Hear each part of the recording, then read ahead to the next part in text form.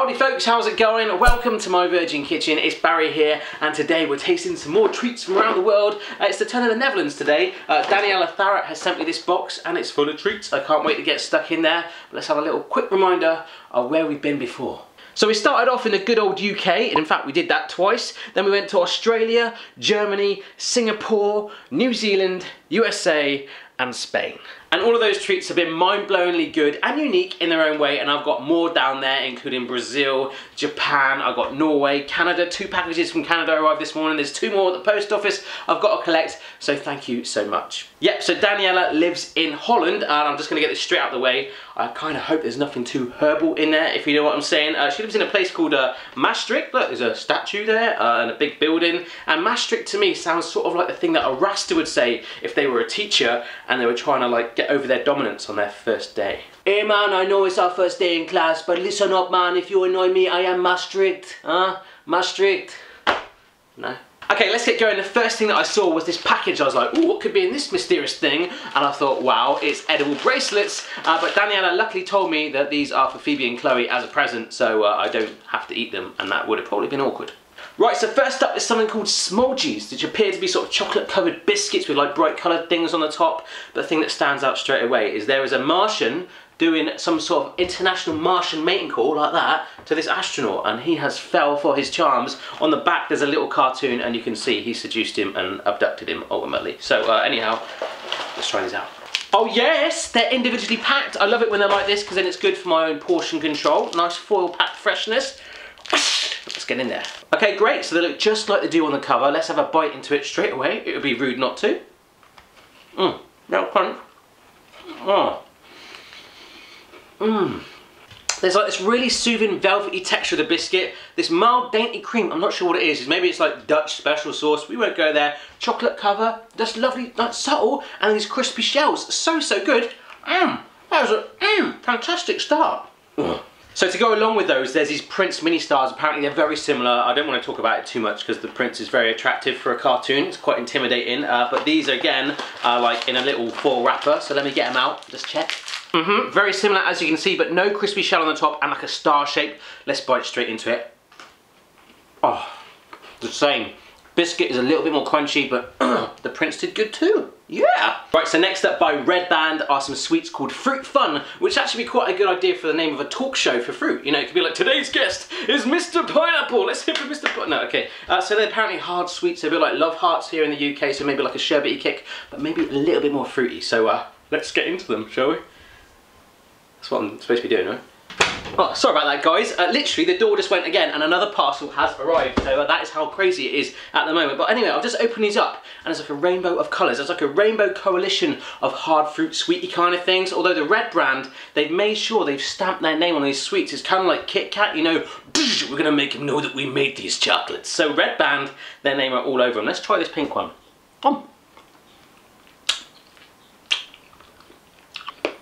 Oh, wow. That's very hard. It's kind of like edible fruity chalk. Oh, okay, yeah, that did grow on me eventually. At first, as I say, it was like eating chalk, you know, from a chalkboard, but with a little bit of a fruity essence. But as I broke it down with my teeth, probably have another one actually. It was good. It was tasty. I probably wouldn't eat it again. There's not too much fizz in there, but it's kind of like bland, and bland is good sometimes. While we're talking about Red Band, here's another product from them called Shat Kisties, which sounds like something you would say if you ring up the doctors and you're not feeling well and you're a little concerned. Hi, I think I've got Shat Kisties. So yeah, on the front cover there is a parrot dressed as a pirate protecting a treasure chest, as you do. In fact, Pirates of the Caribbean, why didn't they just employ parrots? It would have been a lot cheaper than the actors. It probably could have been Pirates of the Caribbean. I'm just trying to think of some famous people that could actually be in Pirates of the Caribbean. Maybe Justin Bieber. Oh, right, fantastic. So they are actually in the treasure chest. The parrot on the front is not lying. My girls are absolutely going to love these. I have to take the sweets out. Well, maybe let them have a few of them. But wow, they will just put like toys, the bracelets in it, stuff like that. Let's see what's in there. Here we go. Let's get that open. Aha! I feel like I had to do like some sort of pirate noise there to get... I could smell it from like here. Wow, it's like real strong sugary smell in there. They are kind of like gummy, sugary, jelly tot sweet kind of things. See the colours there? All the colours of the rainbow today. Holland, I'm loving the colours of the rainbow. Let's do them all. Let's do them all. Let's just be crazy. Ooh. chewy, soft, sugary. Alright. I don't know how to describe what just happened really. It was kind of like the smell of the sugar, as you saw, was stronger than the taste of it. It was very like a soothing, like jelly sweet, really good. But I kind of like wanted to start boxing. It made me quite angry for a little bit. I had to go have like a 5-minute rest. It's like old school boxing, you know, like that in the olden days. Okay, so next up is something called Speckaloos, and Daniela actually apologised on one of the postcards because she could only find ones with Winnie the Pooh on. But to me, you know, I wouldn't have known the difference because all this packaging is new to me. It could have been like a naked nun surfing on a penguin through the streets of New York, and I wouldn't have even known. But yeah, Speckaloos, all good. Winnie the Pooh on the front cover, or if you're old enough to swear, you can call them Winnie the Calcium Caramelised Biscuits. Let's get inside you, Winnie. Individually packed again. Netherlands, I endorse your portion control. In fact, Tigger is on the back playing the role of the nutrition advisor sort of thing. He's not on the front really, so yeah, Winnie got that role. Right, so Speckaloos, let's try some Speck-a-Poos. Get it? Like Winnie the Pooh? No. Oh. Oh my goodness guys, I just ate the whole thing. That was delicious. It was so subtle. There was a caramel flavour in there, real good crunch to that biscuit. Now apparently it's really popular to give those out around the time when Santa Claus comes around in early December. If you want to know more, check out the pepernoten video Phoebe and I did ages ago. She really got into it and I found out a bit more about the story back then. But it's kind of like a part of a Christmas character, except instead of reindeers, he has white horse. He has a white horse. How cool is that? You know. That's quite like dominant, and also he's a bit like Gandalf. He has a staff. Thou shalt not eat my Winnie the Pooh biscuits. Okay, so next up from Autodrop are some Cadillacs. Now I can't pronounce that word, Beausuctrode, but it's like we talked about on the last video, the Spanish one, where on Spanish packaging you get some English phrases, and apparently the majority of you said that you just sort of learn to understand what it is. So gradually all of you are going to become English like me, right? Check them out guys, they're kind of diddy. It's quite cool because I can now say I officially own a Cadillac. I've always wanted them, you know. Let's try it. Whoa, tough.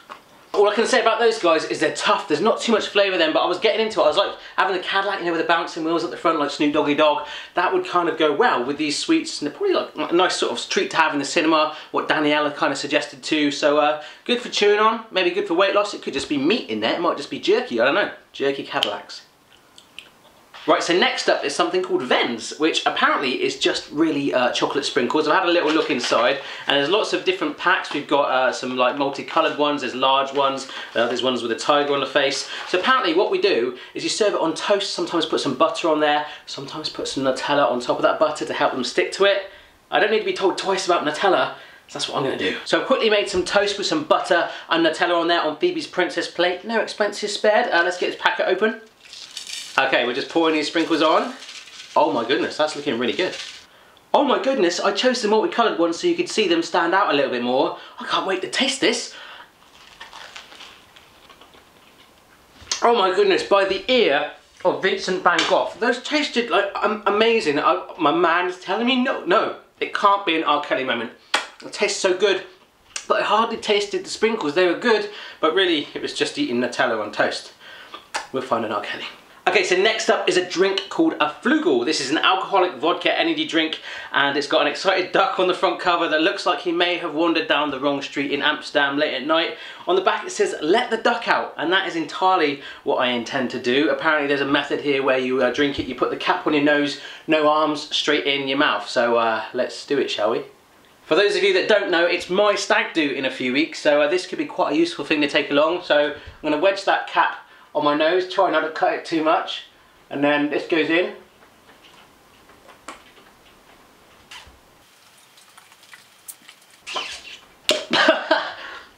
That's the weirdest thing I ever did. I just suddenly forgot to swallow. I just stood there like that going, right, what do I do? But obviously I'm human, I need to swallow, and maybe that's where the whole duck reference comes from, because I kind of look like a duck. That's you know, quite potent. It's not too strong, it's not too bad, it's not Underberg territory, it's kind of nice. I feel like an angel. I feel nice. It's maybe a little raspberry twang to it. Rude Hullet maybe doing stepovers at the World Cup with my big like dreadlocks. I don't know.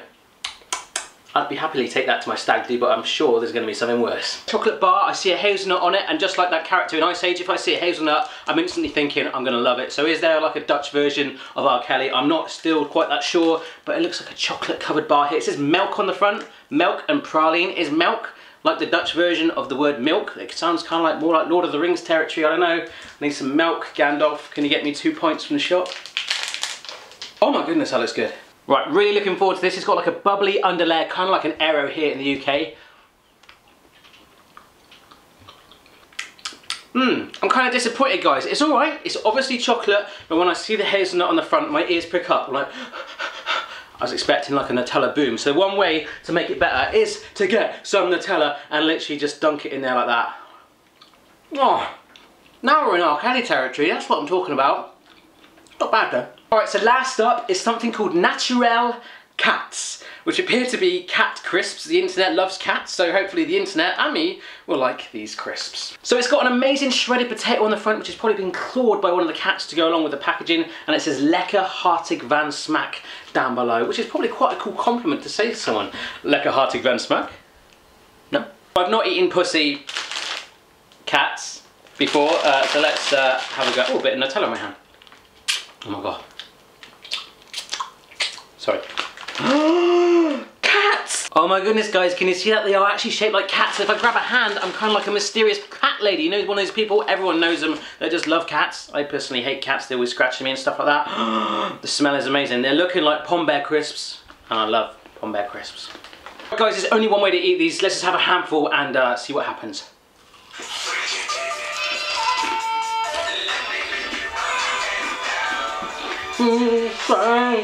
Let me do all the things you want me to do. 'Cause tonight, baby, I wanna get freaky with you. Oh, sorry guys, we didn't have an R. Kelly moment, but we did have a freak it, baby, let me lick you up and down moment. So good. They were just like Pom Bear crisps, or velvety and soothing, and in fact, they did taste like pussy.